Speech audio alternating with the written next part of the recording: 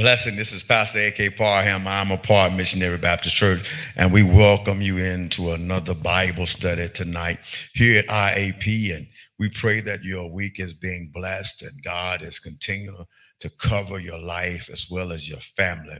And so let me start off with a word of prayer. Dear Heavenly Father, we thank you, God, tonight. We thank you, God, for all that you've done and all that you're doing in each and every one of our lives. We give you glory tonight. We believe that you are our shepherd and we shall not want.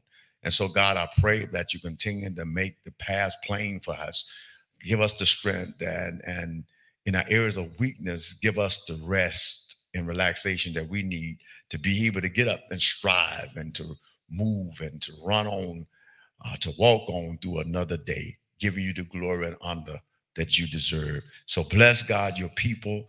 Bless this study tonight. I pray that it will be brought to fruition, God, according to your will. Bring clarity, direction, and correction right now in the mighty name of Jesus. And so we trust you tonight, God. And so deliver your word. Make it plain to each and every one of us tonight. As we study and we glean together from the scriptures, let us continue to have holy and blessed fellowship one with another and your kingdom. We ask this humbly in Jesus' name we pray.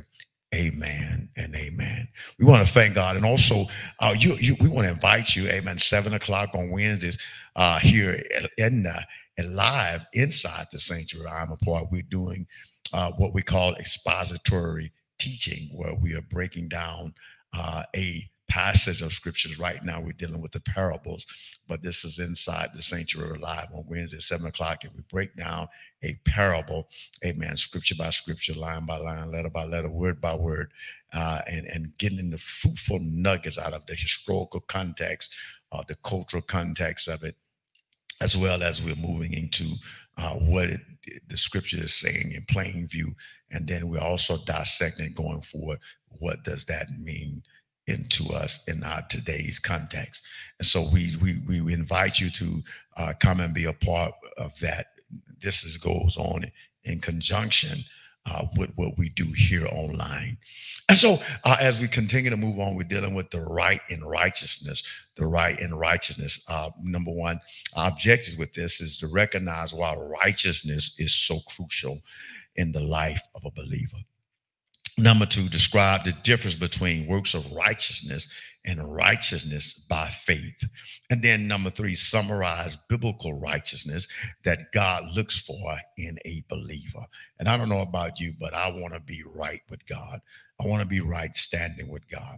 And so when we talk about the biblical definition of righteousness, it comes a different thoughts comes to mind. And so just narrow it down just a little bit on our focus. Is an action in regarding to the moral and biblical law of God.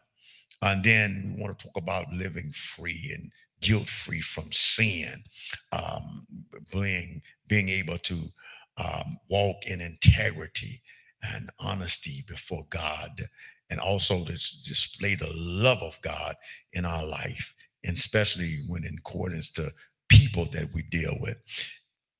Morally right, morally right, making just decisions, the right decisions, righteous decisions, based on our relationship with God.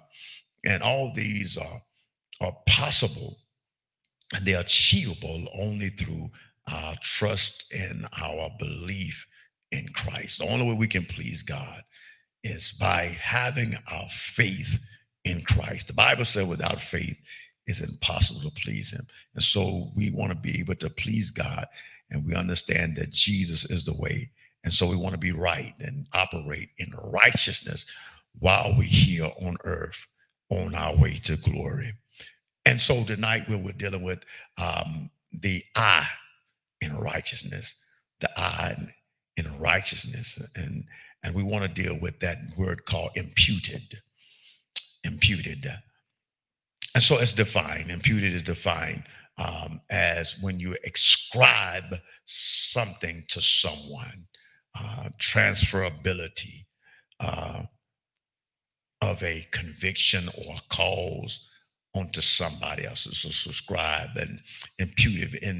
in just a layman definition of the term. But as we flesh it out just a little bit for the clarity of our context in the religious and theological and scriptural as well as Christendom realm, will be speaking with imputed. What does that mean? And how does that affect our righteousness and the ability to be righteous before God? Second Corinthians 5 and 21 in the English Standard Version, verse 21, for our sakes, he made him to be sin who knew no sin, so that in him we might become the righteousness of God. And it's talking about Christ. When we talk about imputed, it meaning that Christ became sin for our sake, so that we may be seen as righteousness through our faith in Christ. Romans 4:21, it started with verse 21 in the King James Version. Well, it's 21 through 24. And it says, being fully persuaded that he had promised, he was able to perform. And therefore, it was imputed to him for righteousness. Now it was not written for his sake alone that he was imputed to him, but for us also, to whom it shall be imputed. If we believe on him that raised up Jesus, our Lord, from the dead. And so we thank God today that in order to us to be righteous before God, we have to be imputed by the power of Christ. And Christ has taken on our sins so that we are able to stand before God being covered by his blood. The truth of the matter is that on our own efforts, we cannot possibly live perfectly before God our Father. No way you can do this on your own will. No way you can work out your own salvation, but you need Jesus to make a way for you. You need Jesus, the power of the Holy Spirit in your life, leading you and guiding you. See, sin so radically affects our life. It affects us to the core, deep side, inside. And sometimes you're not even always conscious of the sin that is taking place in your life.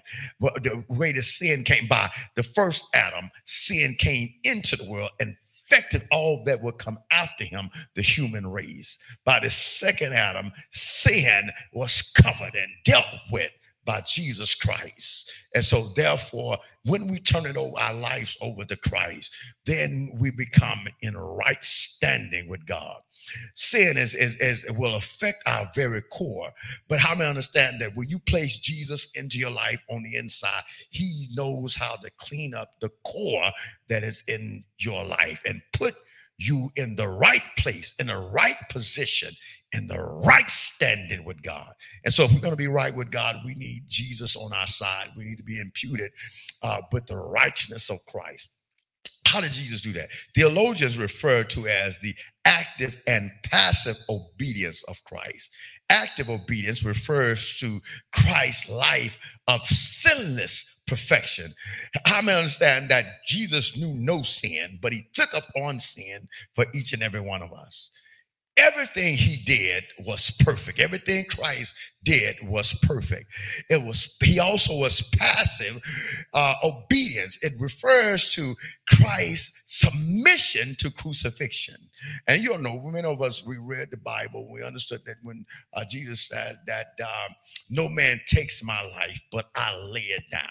And because Jesus understood what his mission was for humanity, to save humanity, to take the sins of the world to the cross, hang them there, become sin for us, feel the rejection that comes to sin by God the Father, but yet also being the scapegoat, sending our sins far away and dealing with the darkness that is covered by sin.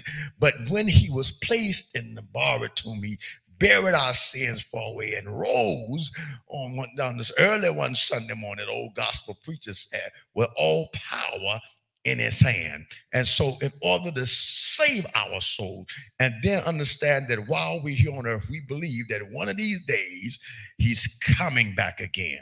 And so it's his submissive will and then the power of him being passive and obedient to the Father, even unto the cross. He went willingly to the cross and allowed himself to be crucified. Isaiah 53:7. His passive obedience paid our sin debt before God, but his active obedience gives us the perfection that God requires. Not only is Christ our righteousness imputed to us through our faith, it takes faith to receive it, but our sin is imputed to Christ. That is how Christ paid the sin debt for each and every one of us. The wages of sin was death, but the gift of God is eternal life. By having the righteousness of Christ imputed or attributed to us, we can be seen as sinless, as Jesus is sinless. We are not righteous when ourselves. I need you to know that you're not righteous. I'm not righteous on our own merit. We're not righteous when ourselves. Rather, we possess Christ's righteousness that is applied to our account. It's not our perfection, but it's Christ that God sees when he brings us into fellowship with himself. We are sinners in practice. All of us are sinners, saved by the grace of God. And it's wonderful how God's mercy works and how yet we are sinners. But Jesus has covered us, taken our sins, been our intercessor, so that we can be in right standing with the Father if we have faith in him. By the grace of God, God has declared us his righteous, standing before him in love and in the law, because what Jesus did on Calvary for each and every one of us. And so we can be in right standing because our sins have been imputed, ascribed to Christ. He took up on the sins of the whole world. And in that transference, the love of God allowed Jesus to cover us so that when he sees us, through our faith, our belief, and our trust in him, he sees his son. And that's why we thank God today, through the power of his spirit, we are heirs and joint heirs with Jesus. So you want to be in the right standing with God, give your life over to Christ because he was imputed. And thank God today, because of that, we can be right with God. God bless you. Thank you for tuning in. We pray that you continue to further your studies, continue to seek out more scriptures that will verify the word of God that has just been sown in your life. Let us pray. Father, we thank you, God, in the mighty name of Jesus. We ask God, as we are breaking just a tidbit of the nugget of your word, to help those who are going deeper into their studies and their relationship with you, to help them have a seed that is planted that will further their guidings, that it will grow as a tree, an oak, God, strong in their life. I pray now that you continue to fill out the fruit in their life so that their life can bear much fruit for the kingdom. So continue to bless their life, continue to anoint them in every way. Continue to bless me as pastor and as a leader. We're asking, God, that you'll have your way in our families, in our churches, in our communities. In the mighty name of Jesus. In Jesus' name we pray. Amen. God bless you, and hope you see you next week.